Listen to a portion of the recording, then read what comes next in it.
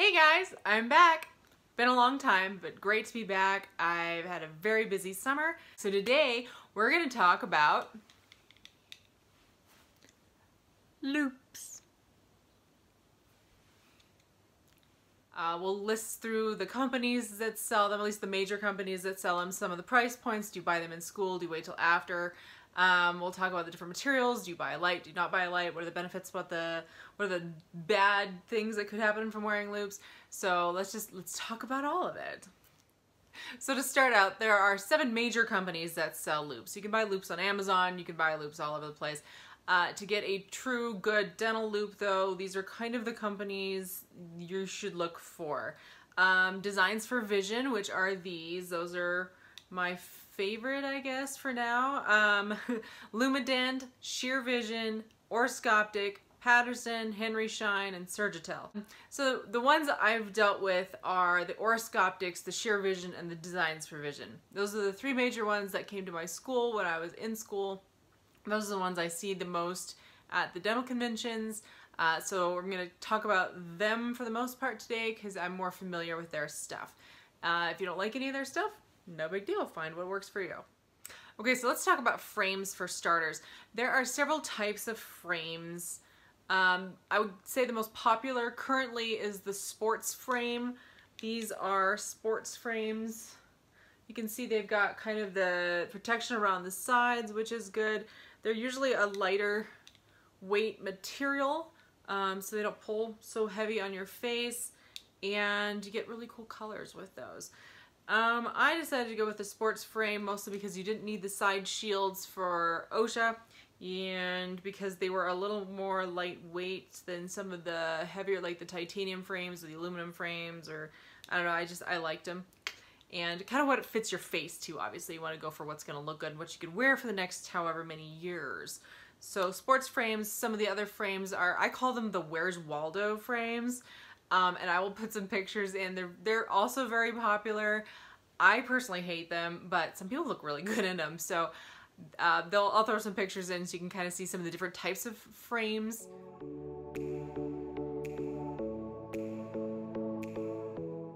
Different materials, you've got your plastic, you've got your different types of metals, your titanium, your aluminum.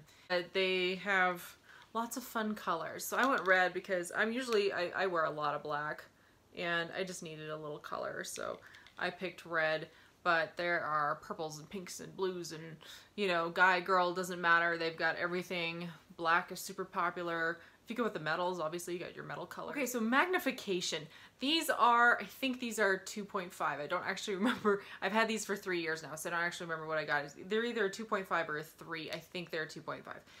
So loupes tend to run from 2.5 to about 4.5, depending on the company. And within each company, they're different. A 2.5 in a Designs for Vision is going to be completely different than the 2.5 for the Sheer Vision or the Oroscoptic or the Henry Schein, or it doesn't matter. They're all going to be a little different. So when you go to try them on, go to each of the companies. Like if you're at an exhibit hall, go to each of them and compare them. So you can say, oh, well, at the Designs for Vision, the tooth was this big, but at the Sheer Vision, it's this big, or even whatever, because they're all going to be a little different. But just so you know, there's quite the range. So the 2.5 is probably the most popular, especially for hygienists. You're seeing about this much of the face with those. So it really pulls it in, but it's not like one tooth where it's like a 4.5 is really, you're looking at one particular tooth. That's great if you're doing surgical, if you're doing endo. It's a little much if you're doing hygiene. So 2.5 to 3, 3.5 maybe. I wouldn't probably go beyond that. Again, mine are 2.5. I figured this field of view is really all I need. So the different types of loupes, they have the through the lens, which is what these are, where they're actually built in to the lens. And then they have the flip ups, which sit on the frame and then flip up over the top. Like if you're wanting to talk to your patient, you can flip your loupes up so you can talk to them. You don't have this thing where you're kind of looking around it. So those are really your 2 types. I decided to go with these because for me it's just easy enough to be able to talk to you and look around them. I know that light is very But anyway, to be able to talk to you over them works well. If I need to talk to a patient, I can kind of eyeball them from the side. Can you see that? Not really. The glare is fantastic. But yeah, you can see what I need to see without having to touch them, and I figured the least amount of touching I can do where I'm cross-contaminating stuff with saliva is probably better. So for me, these are perfect. So price points for just the glasses run about $450 to over $1,000. It depends again on the company, the style, the type of material you're using. Is it a flip up or through the lens? You're kind of building them as you go when you pick your company. So what you do is you pick your company because of, based on whatever style they like or style you like. And then you build from there, and that will change your price point. And so I can't say, well, if you buy these, they're going to be this much, because it needs to be based on, do you have a prescription in your lens? That's going to add extra money. Are you going to use a light with it? That's going to add extra money. So there are add-ons. It's not just the loupes when you're buying these. So something to keep in mind is to have a pretty big budget when you go to look for these. So let's talk about lighting real quickly. I decided to go with a little light that actually clips onto these. Well, actually, I'll show you what that looks like. So it's just a little guy here, and I love this thing. It's amazing. It's like having that headlamp when you're camping, except of course this is much nicer. It's not super big, so it's not really, like, I don't notice it because I'm looking down through these anyway, so I can see it, but but anyway, you have it, and then you'll put it where you want it. And the nice thing is, wherever you're looking, it's following you. You're not having to reach up and like grab your lamp and crank it around. You've got your light right there. I use both. I do use the headlamp or the overhead lamp, and then my loupes. The lamp in my room is very warm. These are cool, so I get a really nice in between, more of a true color. So it helps me to spot tartar and stuff better. It's also really good with shade matching if I'm helping the doctor with his shade matching. So I like those. So these are corded, and it just plugs in here, and then you wear the battery pack. So I have two of these, that way I've got one charging at all times, and then the other one is usually on me. Problems you can find with these, which we'll go over in a minute about problems, is I had one of these already short out, and this is my second one, and I'm now having trouble with this one, or it's the battery pack. So I'm not actually sure this week. I haven't been able to wear my light this week. It's very kind of obnoxious.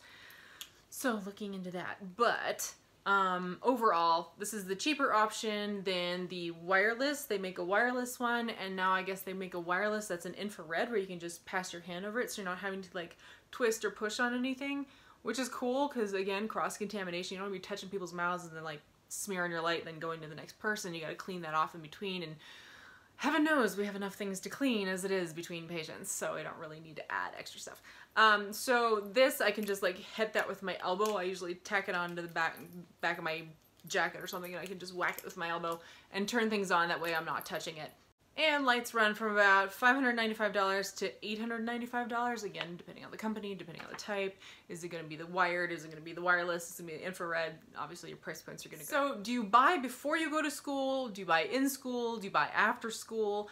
I purchased after school. I probably should have purchased in school. If I would go back and do it again, I would purchase in school. So I went, of my 12 years of hygiene, I worked 9 years without loupes. Just the last 3 years I've had them.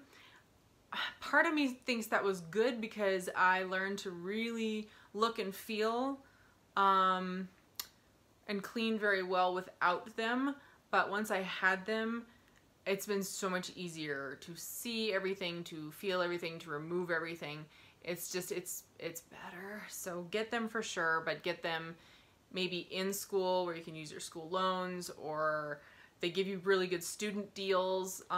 Again, I bought mine at a convention a couple years ago, but I would get them. I wouldn't get them before school because you do need to be sized and you need to know your working distance. So where are your patients going to be sitting in your lap is super key to where your loupes are placed in the lenses. And you need some practice time. So maybe buy them your senior year of hygiene, your second year of hygiene. where you're kind of comfortable, you've been working on patients for a while, you kind of know where you want the patient to sit, so they can measure that, have your working length in the loop, and you're not short or too, you don't want to spend all this money and then not actually have them work when you get to school. Sorry, I'm rambling. So benefits to wearing loupes, you can see, which is amazing. Again, the lighting is better if you get the light, which I highly recommend getting a light. Ergonomics are definitely improved. You're able to sit upright and really see without having to like crank over and look and try and see what you're doing. I find myself sitting upright way more, especially with the light, than I used to, which has really been helping with my shoulders and my hands and everything. Your perio charting and your scaling are definitely improved as well. Drawbacks to wearing. Kids can sometimes be afraid of these, especially the new little kids who've never been before. You put these big things on, they can't see your eyes. That can sometimes freak them out. It's something to keep in mind that you will have to introduce the kids to what you're wearing because they've never seen it before, and your eyes look huge in them from what they see, and they're like blinking at them and it kind of freaks them out. Not seeing this, and this is key when you're giving injections or when you're doing a lot of stuff, really, even when you're just talking to them. They want to be able to see you, and you kind of want to be able to see them. So that is kind of a drawback. You're kind of having to look down and over the top of your loupes or kink your head over to kind of say hi. Other than that, though, I still think they're worth it. Some of the models are really hard to keep clean. These sports frames, the nose piece on them grabs a lot of my makeup, and that to me is really gross. So if I would get a new set, I would probably get something with a little different. These are good because they are very light on my nose. They don't push hard.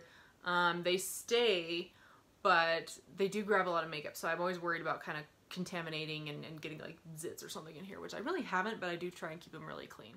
Depending on the frame you get, they can be very heavy. Always get the little pull thing, so you like pull it tight to keep it on your head. But even then, some of those frames are super heavy. Again, that's why I went with a sports frame. But that's just adding tension to your neck and shoulders, and where you don't need it. And you're putting your head down anyway, and then to have something kind of pulling on your face can be tiring by the end of the day. It took me probably about 2 weeks, I would say, to get, with 8 patients a day, to get used to them. When I started wearing them, I was really scared at first to like stab somebody because you can't see your hands. You're reaching over and you're kind of grabbing off your tray, and then you're trying to find the patient's mouth without like stabbing them in the cheek with your instrument. So it takes a little practice to kind of know where you are in space without being able to really see it, because of course once you're in there, then all of a sudden everything is really big. But you get used to it and you'll never go back. So overall, do I recommend getting them? Absolutely. Look around, talk to a bunch of different reps, try on a bunch, decide where you want your, how much magnification you want. Of course, know your working distance, how, where those patients are going to sit, and get them sized for you. Make sure that they size them to the width of your pupils. They will have you sit and stare at something, and then they like size your pupils. So the loupes will always be right where you're looking. So I hope that was helpful for you. If you have any comments, if you wear loupes, if you don't wear loupes, why and why not, I'd love to know more about your perspective. Like if you're wearing them, what's your favorite company and what is your style? Do you wear the sport frames? Do you wear the other types of frames? Why? I'm kind of curious as to like what other people wear and why. And then if you're, thinking about getting loupes, was this helpful for you? Please let me know. Have an awesome week. I've got some more videos planned coming up, hopefully soon. Again, it's been super busy. I've got birthday parties and self-defense classes and just crazy stuff going on the next couple of weeks. But I will try and get some more videos out as soon as I can. Like and subscribe. Again, super good to see you guys all again. Have a great day, and I will talk to you soon.